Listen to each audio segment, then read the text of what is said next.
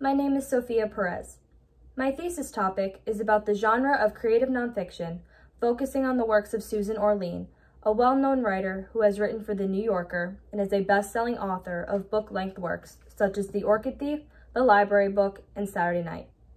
I was introduced to this genre and Susan Orlean's writing in a literary journalism class, and I have been captivated by her writing ever since. She has a talent for discovering stories in the most unlikely of places and a knack for showing the beauty in the ordinary. When I say ordinary, I am talking about what is normal for the lives of the people and subjects she writes about. What may seem normal in our own lives could be abnormal or atypical to someone else. Creative nonfiction shares similar qualities as standard nonfiction, but it also includes narrative elements and story features such as dialogue, scene setting, voice, and descriptive language.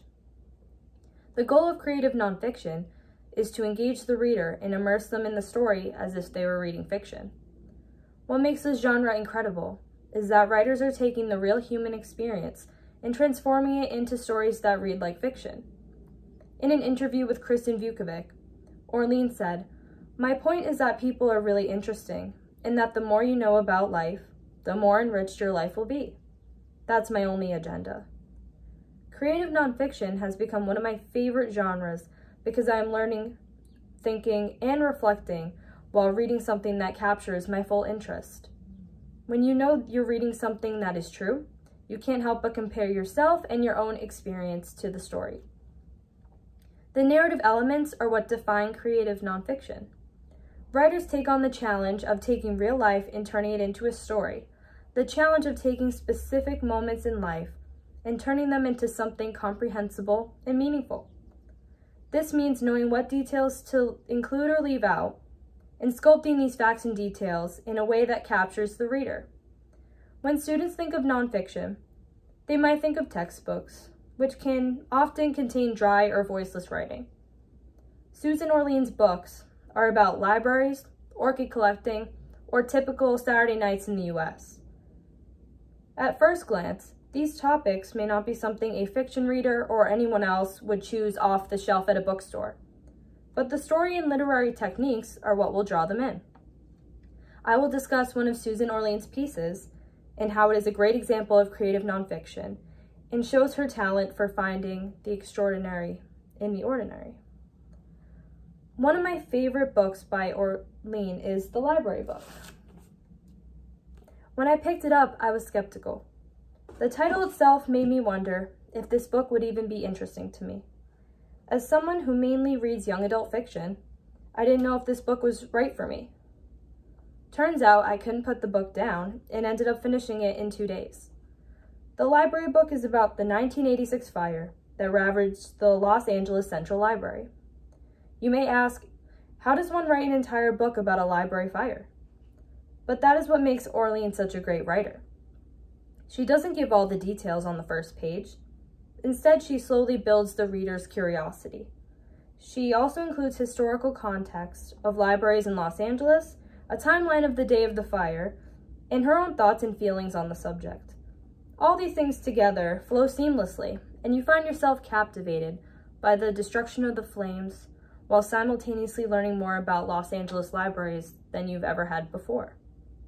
Like many of her pieces, the first sentence immediately captures the audience's attention.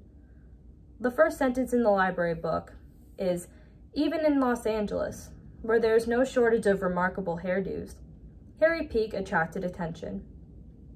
This sentence already attracts the reader because it seems initially random and causes the reader to ask questions. Who is Harry Peak? How does he attract attention? Not to mention the inclusion of remarkable hairdos. It catches the reader off guard, making them wonder what will come next. Orlean goes on to mention a lawyer, a deposition, and arson investigator, allowing the reader to infer that whoever Harry Peak is, he may have something to do with the library fire. And this is all just on the first page. This opening is similar to fictional openings, where the beginning of the story is starting to take shape, and the reader can begin to make inferences and predict what will happen next. The structure of the book consists of multiple storylines.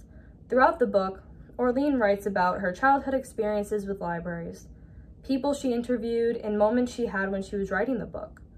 The day of the fire in 1986, Harry Peak and his investigation, and the entire history of the Los Angeles Central Library. The layout of the book switches back and forth between these things. This type of structure is a quality of fiction writing, and it keeps the readers interested by including different storylines that all have the same thing in common, the fire. Orlean also focused on the importance of libraries and how books allow us to know more about life, which is her agenda in writing. At the end of the book, Orlean says libraries declare that all these stories matter, and so does every effort to create something that connects us to one another, and to the past and to what is to come. The message fits perfectly within the goal of creative nonfiction, to connect us to one another and explore what life has to offer. The library book is just one example of Orlean's talent to captivate the reader, while also teaching them about topics they might have never learned otherwise. Before I started the library book, I never once thought what might happen if a library had caught fire. Now that I finished the book, I learned about the community of people who work at libraries, how libraries function, how they are a safe space for people, the beauty of books, and the heartbreak that is experienced when they are destroyed. All of this would not have happened without creative nonfiction. I wouldn't have had the interest to read a nonfiction piece about this, and I wouldn't have felt sympathy for the people in 1986, related to the story over my love of books, or learned about the library's history and the people who have contributed to it since its first opening. All of these things came from Orlean's curiosity. She didn't know that the fire ever happened until she moved to Los Angeles. Her son wanted to interview a librarian for his school project, and she found out about the fire from staff who had worked there. She was shocked by the single biggest library fire in the history of the United States. This book is a good example of how she took a moment in her life and used it to fuel the idea for this story.